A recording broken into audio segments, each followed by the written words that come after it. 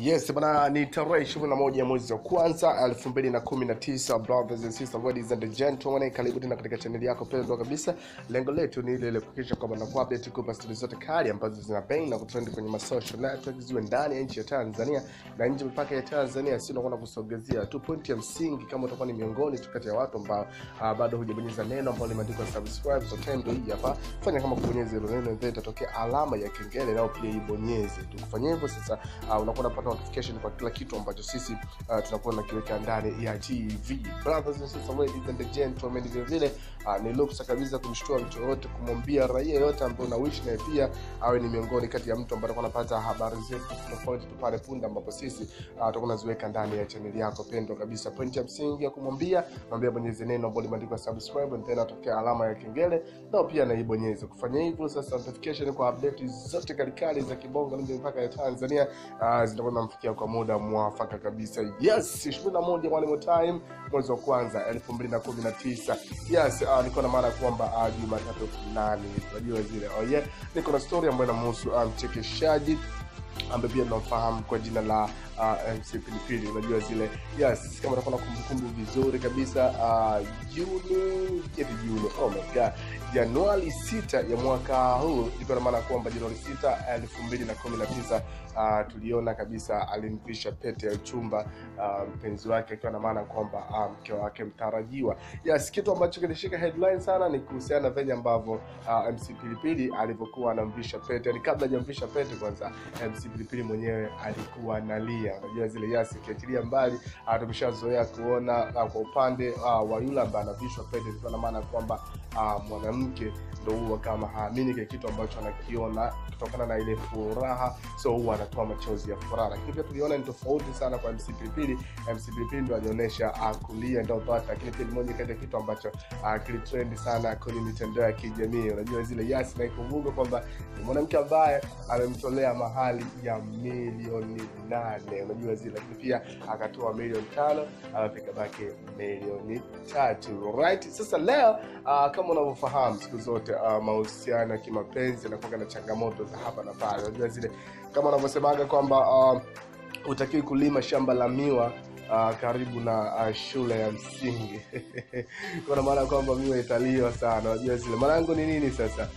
Utakiwi kuwa mwanamke mzuri sana bana, kudolewa macho na watu wengi. Utakuja kunielewa nini ambacho tunakimaanisha kwa kuzungumza haya. Kikubwa ungana mimi mwanzo mpaka mwisho ili uweze kufahamu kila ambacho naenda kukuambia ndani ya channel yako pendwa kabisa. Brothers, sisters, ladies and gentlemen, don't go anywhere, stick around na mimi uweze kupata kwenye vitu vizuri ambavyo huwezi kupata mahala kokote kule. Yes.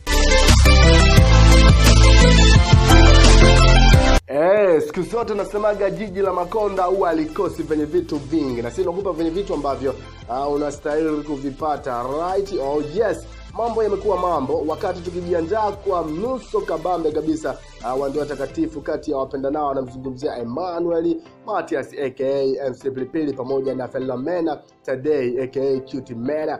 Ghafla tu imeelezwa kwamba uchumba huo unapumlia mashine vanao baada ya mchekeshaji huyo sasa maarufu Bongo kueleza foleni ya wanaume wanaomfuatilia mpenzi wake huyo kila kukicha.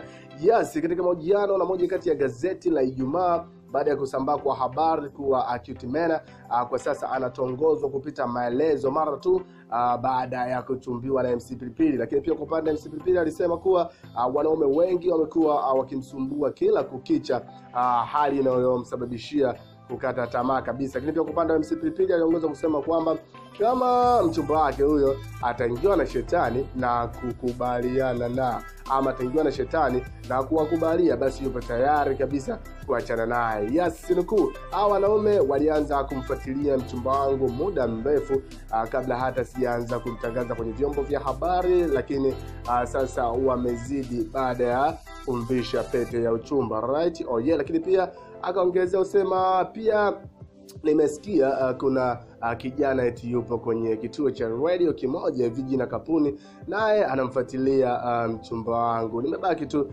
namwangalia tu kwa sababu wanamfuatilia wapo wengi, lakini pia akaendelea kusema kwamba kuna mwingine yupo Mwanza, mwingine yupo Mwenge, Ubungo, Mlimani City, Sinza, mwingine anatokea kampuni moja hivi ipo Posta, mwingine yupo Salama Taifa, na mwingine ni bodaboda sehemu fulani hivi. Kwa hiyo mwisho wa siku inategemea na yeye sasa mwenyewe mhusika, kama wakimwingia kwa uzuri akaelewa swaga, basi nitamwachia aende. Ikiwezekana kabisa labda hata uchumba pia naweza nikauvunja, alisema MC Pilipili. Kumbuka kwamba Januari 6 mwaka huu MC Pilipili alimvisha pete ya uchumba mpenzi wake huyu ambaye hivi karibuni wanatarajia kufunga ndoa. Unajua zile ndoa takatifu kabisa, licha ya kwamba ni watu wanaofuatilia au watu wanaonesha kupendana, yani ni moja kati ya watu ambao wanaonesha kupendana kwa dhati.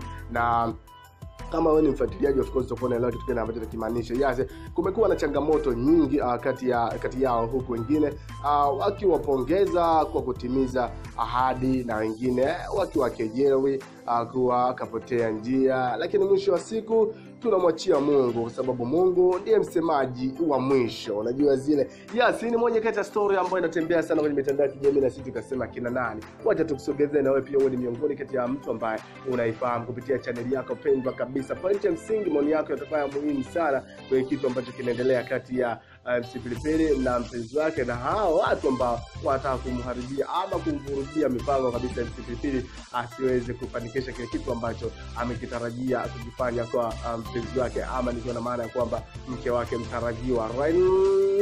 Nasemaje sasa? Right now, let me say out. Next time, bye bye.